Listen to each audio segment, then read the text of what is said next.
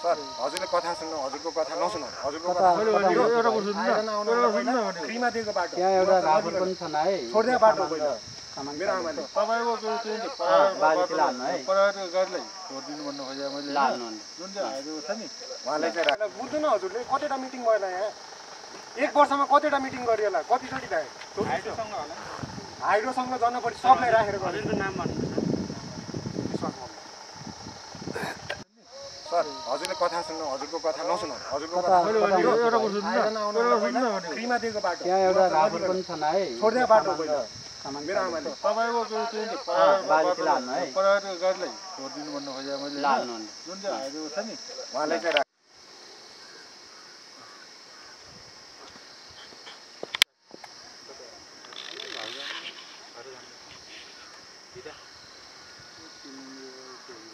पिप्ले गाउँमा चाहिँ यो मेरो गाउँ यो खेत चाहिँ जब आयोजना आएपछि बाटो ठुलो लग्यो बाटो अनि यो अधिग्रहण गर्ने मुआवजा बाँड्ने आदि इत्यादि भए त्यो अनुसार काम हुँदाखेरि हाम्रा यही ठाउँका त्यति बेलाका जनप्रतिनिधि तथा जनप्रतिनिधिका वरिपरिका डोजर पछि घुम्ने खनाउने मान्छेहरूले चाहिँ लापरवाही गरेर आफ्नो उ गरेर अर्कालाई च्याप्ने मुआवजा बाँडे अनुसार नगर्ने यस्ता काम भएपछि साह्रै 1 वर्षदेखि म न्याय माग्दा मेरो 1 किता 5 किता भएको छ यसलाई चाहिँ मिलाइदिनुस् सर हजुर म एनएमा गएँ म गाउँपालिकामा निवेदन हालेँ पालिकामा गएर रिक्वेस्ट गरेँ इभन मेरै बुवा आमाले पहिला आएर रिक्वेस्ट गर्नुभयो उहाँहरूले नआएपछि म पनि आएर पर्सनली पनि रिक्वेस्ट गरेँ नगरेपछि 1 वर्ष धाउँदा सिप नलागेपछि म चाहिँ यो रोकेर गर्न बाध्य भएको छु मेरो 1 किताको जग्गा 1 कितै हुनु पर्यो बाटो दिने हो यत्तिकै दिँदिनँ म सम्झौता हुनु पर्यो यहाँ धेरै छुटपुट त्रुटि यहाँ आयोजनाका धेरै हेलचक्राई हाम्रै गाउँका गण्यमान्यहरूको धेरै हेलचक्राई भएर यहाँ धेरै व्यथिति भएको छ काम आयोजना 4 वर्षमा बन्नुपर्ने आयोजना आज 15-16 वर्ष नागिसक्यो आयोजना यहाँ हामी 4 वर्षलाई हामी धुवा खान धुलो खान यहाँ पीडित हुन हामीले एग्री गरेको कुरा हो तर आज हामी 10 वर्ष धेरै धुवा धुलो खाइसक्यो यहाँ मेरै आफ्नै यहाँ घरको बुवा क्यान्सरले बित्नु भएको यो रिपोर्ट हेऱ्यो भने त सायद चेक गरायो भने त कतै न कतै त यसको पनि गल्ती छ उहाँ त यहाँ 10 वर्ष धेरै धुवा खानुभयो नि त अनि यी काम कसरी हुनुपर्छ के बाटो यति बेजोग हुन्छ यहाँ एकजना मिस स्कुटरमा चढेर जानुहुन्छ दया लाग्छ देख्दाखेरि उहाँ एउटा जागिरको लागि आफ्नो ज्यान बाजी राखेर हिँड्नुहुन्छ त्यस्तो छ बाटो एउटा टिपर आयो भने पहिला आफै छेउ लाग्नुपर्छ कस्तो नाजुक अवस्था छ 1 नम्बरमा गैर कानुनी हाम्रो यो पिप्ले गाविस भनेको हाम्रो ठकुरी क्षेत्रीहरू र दलितहरू यो समाज चाहिँ एकदमै सेन्सिटिभ समाज हो हाम्रो सानो कुराले पनि धेरै असर गर्न सक्छ यस्तो समाजमा आएर 180-250 जनासम्म पनि लेबरहरू यहाँ बस्छन् अनि एउटा के पनि इन्सिडेन्ट भयो भने त अनि मेरै छोरीहरू स्कुल जाने बाटो यही हो यही बाटो हिँड्नुहुन्छ छोरीहरू जानुपर्छ दैनिक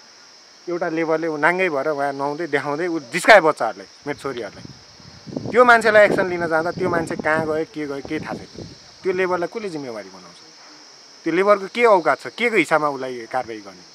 उसले जहाँ पनि जान सक्छ जे काम पनि पाउन सक्छ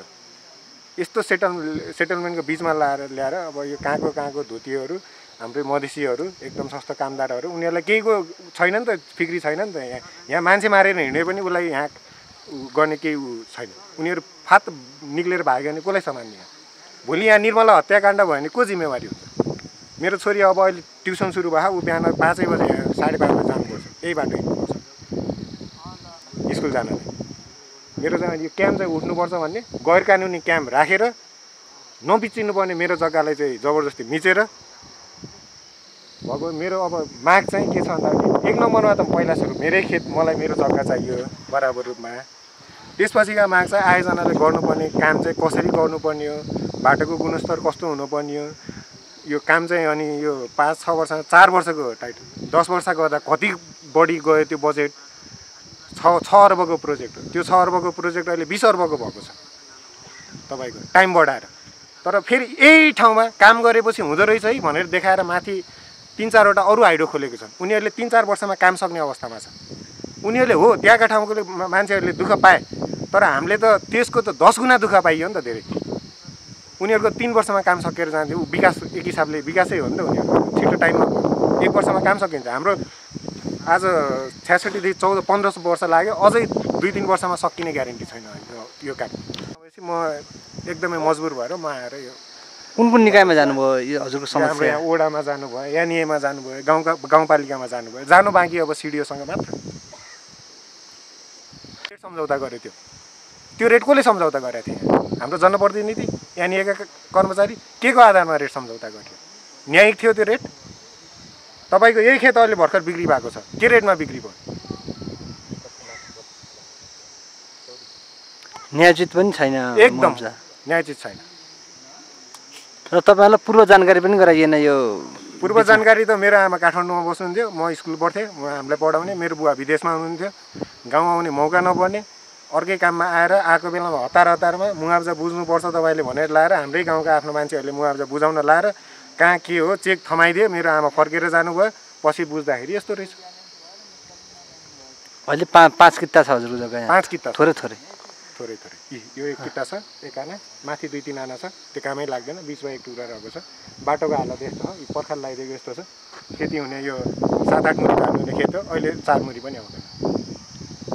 बाटो अन्धुपुलतिर पनि छ हजुरको जग्गा त्यसो छ यो बाटो फेरि यहाँ माथि पनि छ है हजुर ए अर्को बाटो पनि छ यो बाटो मोटर बाटो छ यो त्यहाँ जानलाई त्यो बाटो भन्दा माथि पनि छ मेरो हजुरको जता मुआब्जा खा त्यताबाट ल होइन है जता मुआब्जा खा होइन अब त्यतै जता वाल लाउने त्यतै हिँडालिरहेको क्या तपाईँहरूको पनि त्यस्तो भएको छ भयो त उहाँ त्यस्तै भयो माथितिर चाहिँ मुआब्जा खा उता राखेन मुआब्जा नखाएको हाम्रो जग्गा च्यापेको प्राइभेट जब च्याप्या ए तपाईँलाई मुआब्जा दिएन होइन मैले त त्यो मुआब्जा खाइसकेपछि किनेको हो ए हजुर तर भए पनि मेरो जति जग्गा 2 रोपनी 10 आना चाहिँ छ त्यो 2 रोपनी 10 आना चाहिँ त्यहाँ पुगेन बाटोले च्याप्दियो बाटोले खाइदियो हजुरको नाम के भयो मोहन किसान यो एरियालाई के भन्छ नामले हजुरको त्यो जग्गा भएको ठाउँमा के भन्छ बालिन डाँडा भन्छ बालिन डाँडा कि यसलाई समग्रमा त्यो त यहाँनिरले आफ्नो नक्सा ल्याउने कोही बाटो हिँडाल्ने गरे अब त्यताबाट हिँडाले खाएन आफूले मुआब्जा एकातिर तिरेको छ बाटो अर्कोतिर ल छ हिँड्नुहोस् म अगाडि पनि देखाइदिन्छु होइन आफ्नो चाहिँ अधिकरण गरे त्यो अधिकरण अनुसार हिँड्नु पर्यो कि अधिकरण होइन मुआब्जा बाँडे अनुसार चाहिँ अधिकरण गरेर हिँड्नु गरेर मुआब्जा कहाँ बाँड्यो के गर्यो त्यो नापेर हिँड्नु पर्यो